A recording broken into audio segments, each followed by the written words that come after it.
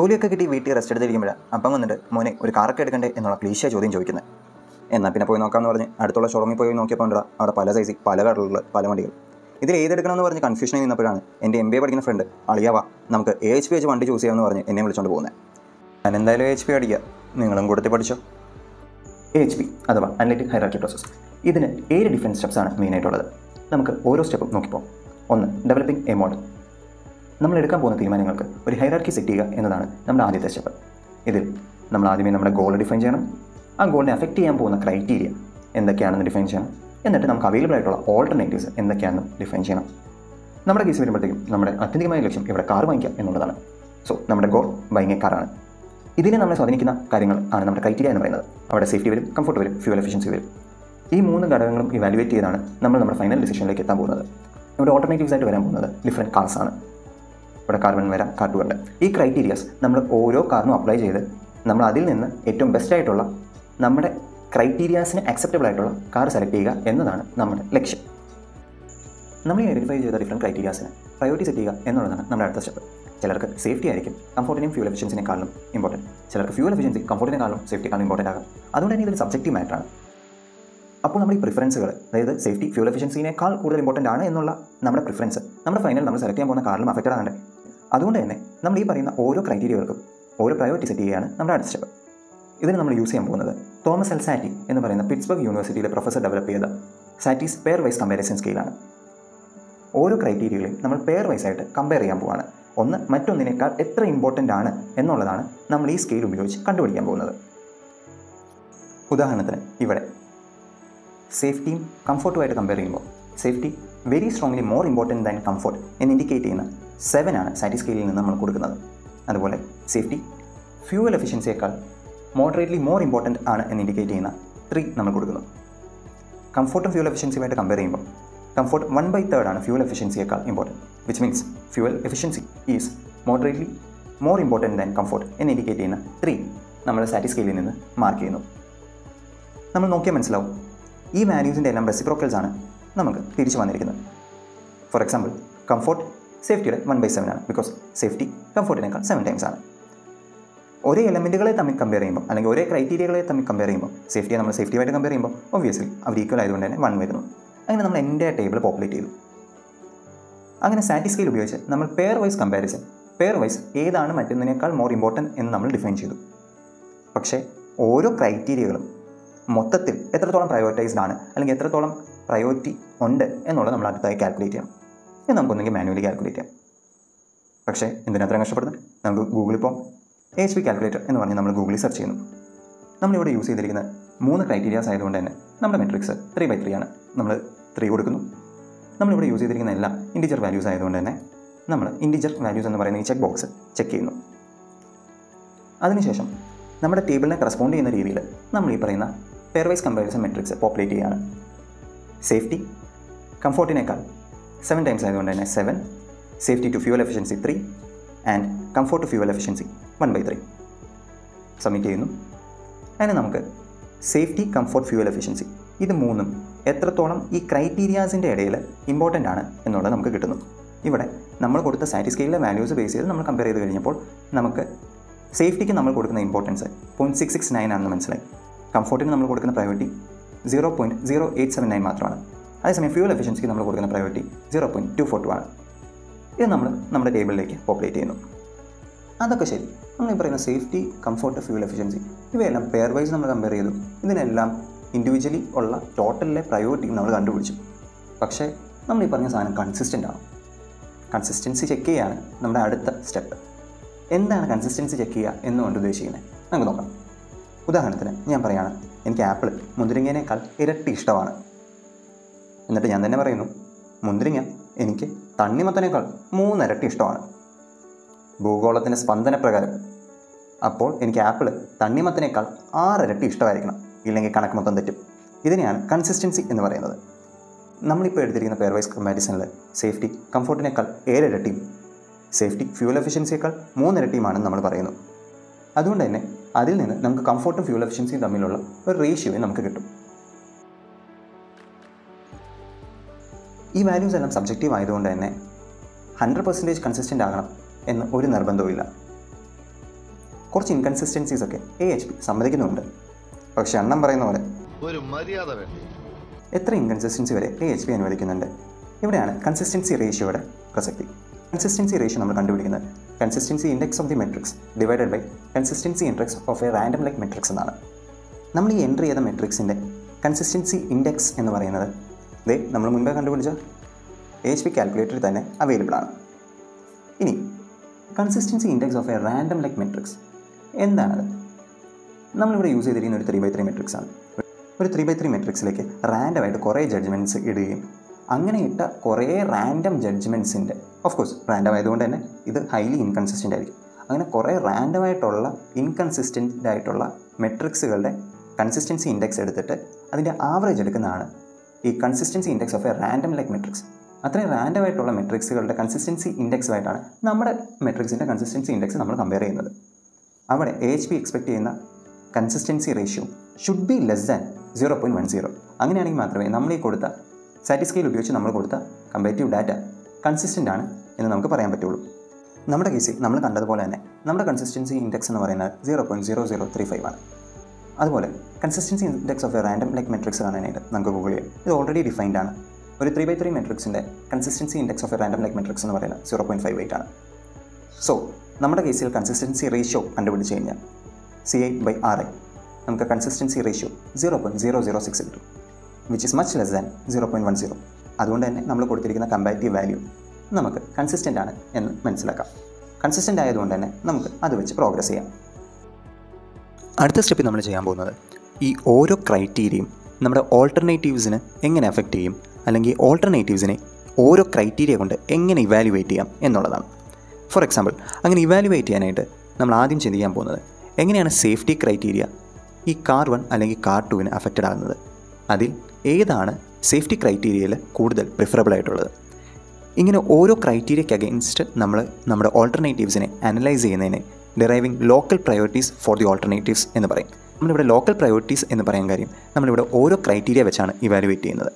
അങ്ങനെ നമ്മൾ ഓരോ ക്രൈറ്റീരിയകളെ ഇവാലുവേറ്റ് ചെയ്ത് കഴിഞ്ഞ് അതിൻ്റെ ഓവറോൾ എടുക്കുമ്പോൾ നമ്മളതിനെ ഗ്ലോബൽ പ്രയോറിറ്റീസ് എന്നോ അല്ലെങ്കിൽ ഓവറോൾ പ്രയോറിറ്റീസ് എന്നോ പറയും. അപ്പോൾ നമുക്കിവിടെ ലോക്കൽ പ്രയോറിറ്റി ആദ്യമേ കണ്ടുപിടിക്കാം. കാർ 1 കാർ 2വിനേക്കാൾ സേഫ്റ്റി ക്രൈറ്റീരിയ വരുമ്പോൾ എത്രത്തോളം പ്രിഫറബിൾ ആണ് എന്ന് നമ്മൾ ഐഡൻറ്റിഫൈ ചെയ്യുന്നത്. മുൻപേ നമ്മൾ ചെയ്ത പോലെ തന്നെ കാർ 1നെയും കാർ 2വിൻ്റെയും ഒരു 2x2 മെട്രിക്സ് ഉണ്ടാക്കിയതിന് ശേഷം നമ്മൾ സാറ്റിസ്കെയിൽ ഉപയോഗിച്ചിട്ട് അതിന് പ്രിഫറൻസുകൾ സെറ്റ് ചെയ്യുന്നു. കാർ 1 കാർ 2വിനേക്കാൾ 7 times, അതായത് വെരി സ്ട്രോങ്ലി മോർ ഇമ്പോർട്ടൻ്റ് ആണ് സേഫ്റ്റിയുടെ കാര്യത്തിൽ എന്ന് നമ്മൾ മാർക്ക് ചെയ്യുന്നു.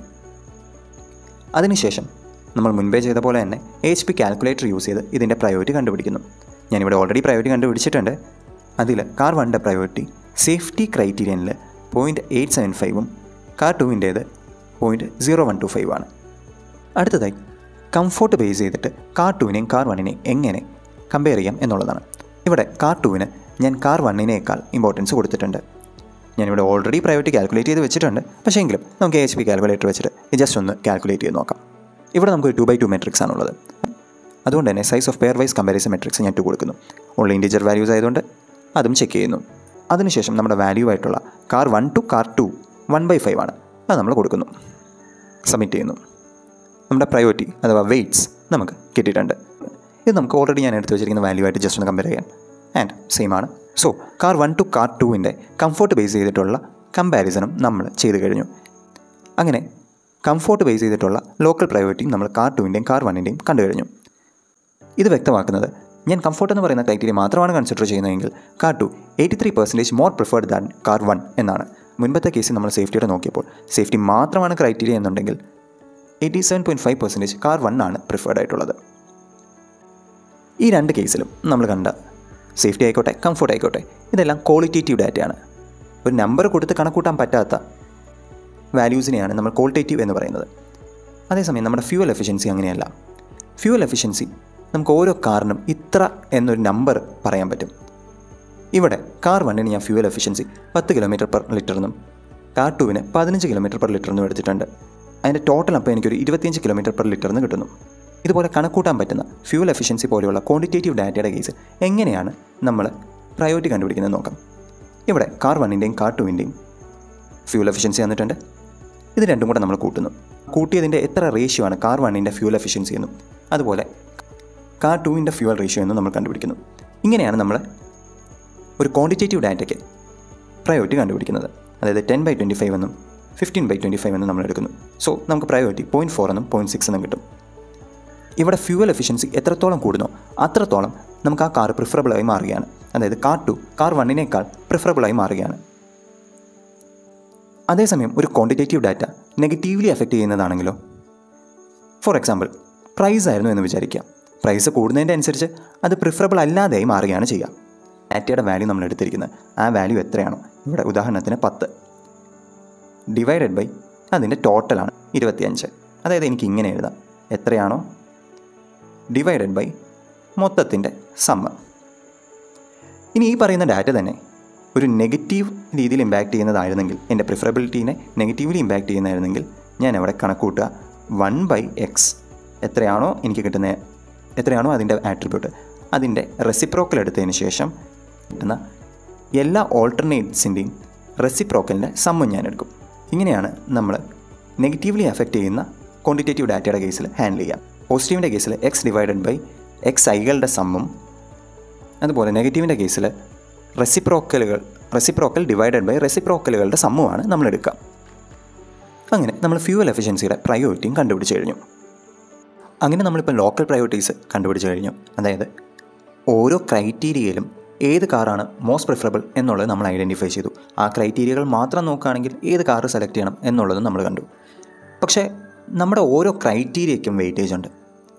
സേഫ്റ്റിക്ക് കംഫോർട്ടിനേക്കാൾ, അല്ലെങ്കിൽ സേഫ്റ്റിക്ക് ഫ്യൂൽ എഫിഷ്യൻസിയേക്കാൾ നമുക്ക് വെയിറ്റേജ് കൊടുത്തിട്ടുണ്ട്. അപ്പോൾ ഈ വെയിറ്റേജുകളും കൂടെ കൺസിഡർ ചെയ്തിട്ട് വേണം നമ്മുടെ ഫൈനൽ സെലക്ഷൻ നടക്കാനായിട്ട്. ഇനി അടുത്ത സ്റ്റെപ്പ് എന്ന് പറയുന്നത് ഈ രണ്ട് കാറുകളിലും ഓവറോൾ പ്രയോറിറ്റി ഐഡൻറ്റിഫൈ ചെയ്യുക എന്നുള്ളതാണ്. ഇങ്ങനെ ഓവറോൾ പ്രയോറിറ്റി ഡെറൈവ് ചെയ്യുന്ന സ്റ്റെപ്പിനെ മോഡൽ സിന്തസിസ് എന്നാണ് നമ്മൾ വിളിക്കുന്നത്. ഇതിനായിട്ട് ഇതുവരെ നമ്മൾ ബിൽഡ് ചെയ്ത ടേബിൾ മൊത്തം ഞാൻ ഇങ്ങോട്ടേക്ക് കമ്പൈൽ ചെയ്ത് കൊണ്ടുവന്നിട്ടുണ്ട്. ഈ ടേബിളിലേക്ക് ഞാൻ നമ്മുടെ ലോക്കൽ പ്രയോറിറ്റീസും അതുപോലെ ഓരോ ക്രൈറ്റീരിയാസിൻ്റെ പ്രയോറിറ്റീസും ഞാൻ കൊണ്ടുവന്നിട്ടുണ്ട്.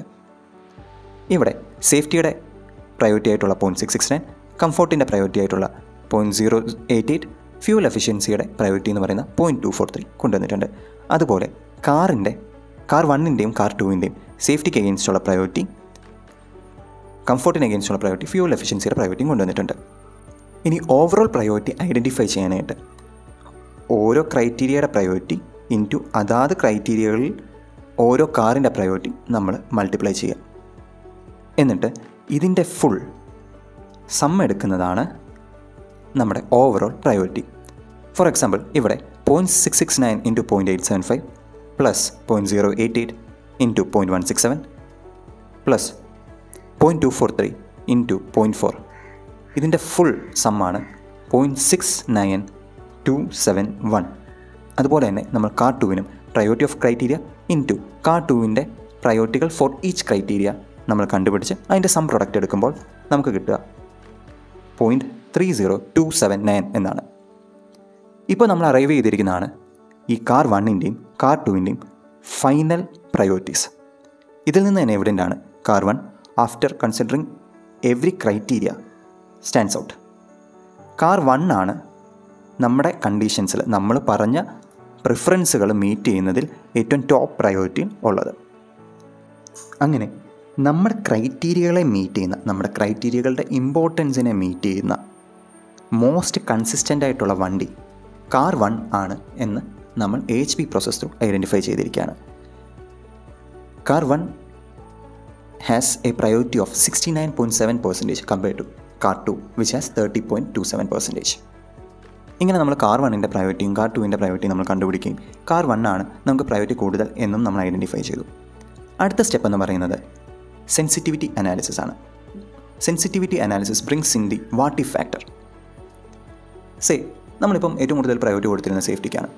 വാട്ട് ഇഫ് ഫ്യൂൽ എഫിഷ്യൻസിക്കായിരുന്നു ഏറ്റവും കൂടുതൽ പ്രയോറിറ്റി, അല്ലെങ്കിൽ കംഫോർട്ടിനായിരുന്നു ഏറ്റവും കൂടുതൽ പ്രയോറിറ്റി, അല്ലെങ്കിൽ ഈ മൂന്നിനും ഈക്വൽ പ്രയോറിറ്റിയാണ്, അല്ലെങ്കിൽ ഇത് മൂന്നിനും ഈക്വൽ പ്രയോറിറ്റി നമ്മൾ കൊടുക്കുകയാണ്. അങ്ങനെ നമ്മളിപ്പോൾ കണ്ടുപിടിച്ച കാർ 1ൻ്റെ കേസിൽ ഓരോ ക്രൈറ്റീരിയകൾ ചേഞ്ച് ചെയ്യുന്നത് കൊണ്ട് നമുക്കുണ്ടാകുന്ന പ്രയോറിറ്റി ഡിഫറൻസ് ഐഡൻറ്റിഫൈ ചെയ്യാൻ വേണ്ടിയിട്ടാണ് സെൻസിറ്റിവിറ്റി അനാലിസിസ് നമ്മൾ ചെയ്യുന്നത്. ലാസ്റ്റ് ആൻഡ് ഫൈനൽ സ്റ്റെപ്പ് എന്ന് പറയുന്നത് ഫൈനൽ ഡിസിഷനാണ്. നമ്മൾ കൊടുത്ത ക്രൈറ്റീരിയകൾക്ക്, നമ്മൾ കൊടുത്ത ഓരോ ക്രൈറ്റീരിയയുടെ ഇമ്പോർട്ടൻസ് അനുസരിച്ച് അതാത് ഓൾട്ടർനേറ്റ്സിന് ഈ പറയുന്ന ക്രൈറ്റീരിയ എങ്ങനെ അഫക്റ്റ് ആകുന്നു എന്നുള്ളതിനെ ബേസ് ചെയ്ത് നമുക്ക് AHP മോഡൽ സജസ്റ്റ് ചെയ്തിരിക്കുന്നത് കാർ 1 ആണ്. അതിനാൽ തന്നെ നമ്മുടെ ഫൈനൽ ഡിസിഷനിലേക്ക് AHP സജസ്റ്റ് ചെയ്യുന്നത് കാർ 1-നെയാണ്. ഇനി നമുക്ക് അനലിറ്റിക് ഹൈറാർക്കി പ്രോസസ്സിൻ്റെ കുറച്ച് ബെനിഫിറ്റ്സുകൾ നോക്കാം. ഒന്ന് നമ്മൾ കാണുന്നത് ഇവിടെ പെയർ വൈസ് കമ്പാരിസൺ ആണ്. അത് നമ്മൾ ഓരോ ക്രൈറ്റീരിയകൾക്കും പെയർ വൈസ് ആയിട്ടാണ് നമ്മൾ കമ്പയർ ചെയ്യുന്നത്. അതിനാൽ തന്നെ ബയസിനുള്ള ചാൻസ് കുറവാണ്. പക്ഷേ ഈ പറയുന്ന ക്രൈറ്റീരിയകൾക്ക് സബ്ജക്റ്റീവായിട്ടാണ്, അതായത് എൻ്റെ പേഴ്സണൽ പ്രിഫറൻസ് ആണ് അവിടെ റിഫ്ലക്റ്റഡ് ആകുന്നത്. അത് കാരണം തന്നെ AHP മോഡൽ ഒരു പരിധിവരെ സബ്ജക്റ്റീവാണ്. എനിക്ക് കിട്ടിയ ഓപ്ഷൻ ആയിരിക്കില്ല നിങ്ങൾക്ക് കിട്ടുന്നത്. So it's highly subjective. Analytic hierarchy process എന്ന് പറയുന്നത് മൾട്ടിപ്പിൾ സാധനങ്ങൾക്ക് ഉപയോഗിക്കാം. അതിൻ്റെ ആപ്ലിക്കബിലിറ്റി വൈഡാണ്. ഒരു നേതാവിനെ തിരഞ്ഞെടുക്കുന്നത് മുതൽ ഒരു ഫോൺ എടുക്കുന്നത് വരെ നമുക്ക് ഈ അനലിറ്റിക് ഹൈറാർക്കി പ്രോസസ്സ് ഉപയോഗിക്കാം. ഇങ്ങനെ ഡേ ടു ഡേ ആക്ടിവിറ്റീസിലുള്ള നമ്മുടെ ഏത് decision making പ്രോസസ്സിനും analytic hierarchy process ഹെൽപ്ഫുള്ളാണ്. ഇത് നിങ്ങൾക്ക് ഉപകാരപ്പെട്ടു എന്ന് വിശ്വസിച്ചുകൊണ്ട് നിർത്തുന്നു. Thank you.